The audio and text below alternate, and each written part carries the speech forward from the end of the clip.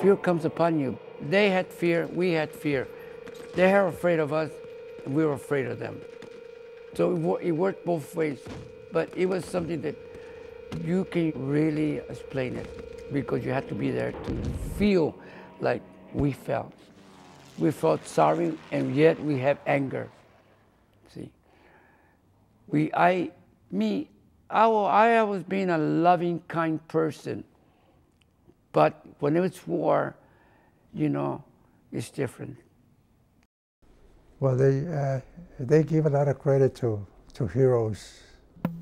And I always have said that a hero has to be scared to do the things that he does.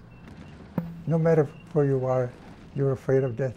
I didn't want to die, you know. At 21 years old, I have a long and hope that I live a long life, you know. I didn't want to die, so. But you're in war where there's bombs and artillery shells dropping on you and smaller arms. I mean, you don't know whether you're going to make it or not. One time in Germany, we were dancing up hills, not a big one, but a small one. And there were a lot of machine gun places there. As I was going up to one part of that hill there, a German jumped out of the hole. And I was pretty close to him too. We both stand up there solid without moving. So we don't know what to do, you know. So I guess I don't know, at that moment I kind of reflect and say, well, it's going to be me or him, you know. The time I was really scared was when we were on the side and away from the front line. And then there was an airplane flying around, circling around like that. It was very, very, very dark. And then he started dropping flares on a parachute, and then you could see everything like that. And then phone rang and says, "Don't move and don't light any lights because they might see us." So after the plane flew away and flares went out, then we got a phone rang and says, "Prepare for action," because we thought we were going to come and bomb us. Well, it's a real thing right there. You get scared and you don't know what to do, and just pray, and you don't know where you're going to get it. It feels real bad to lose a friend up there.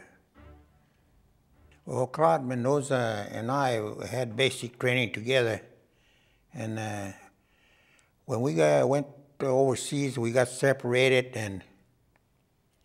and he was going on a ration party up the hill, and he got ambushed during that, and he never did come back. We were watching over the hedgerow. The enemy was on the other side. They were shooting at us and us at them.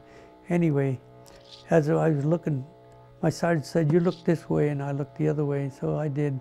And just then fire came from that area, and so I fired right back. As all the firing was going, I looked at my sergeant. He was, you know, we were both on our knees, but you know, he didn't fall.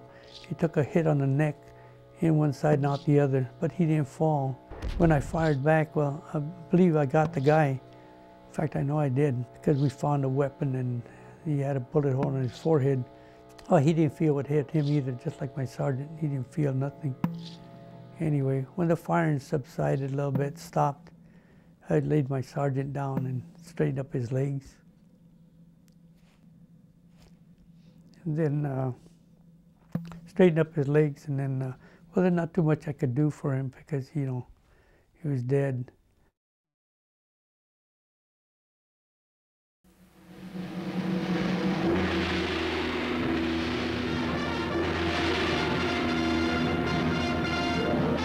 A lot of commotion, people hollering, you know, French people, "La guerre finie, la guerre finie," really something, you know, what the heck they're talking about. And then they said the war had ended. Boy, that was really something. I thank God that the war was over. Everybody went out, get drunk and dancing and kissing the girls and all that. There was no time for me to celebrate. I didn't believe in that. To me, it was the time to go to church and pray. I guess because I'm Catholic, I don't know. But that was my belief. So I went home and I prayed and thank God that the war was over. Because when you're over there, you're under fire, remember who is your loved ones, who is the people, who is the people that loves you, who is the people that care for you, who is the people that raised you, make a man out of you. And my mama and my daddy.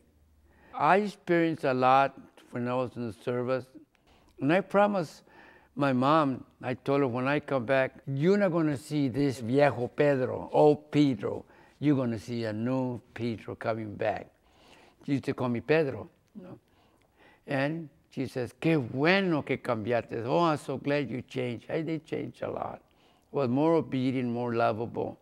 Because that's those things that I shouldn't, I'm not allowed to talk about it, but I saw that where I was in Japan, especially in the Philippines, how much love they have for their parents. A lot of love. And I learned that. You get your little more education, a little out in the world, see how the world is. You can see people in different countries, how they, you know, they're struggling too. They struggle too, and especially during war. And yeah, I think I grew up, became a man. I tried to be a better person when I came back, because when you're young, you're kind of a little crazy, and so I tried to settle down.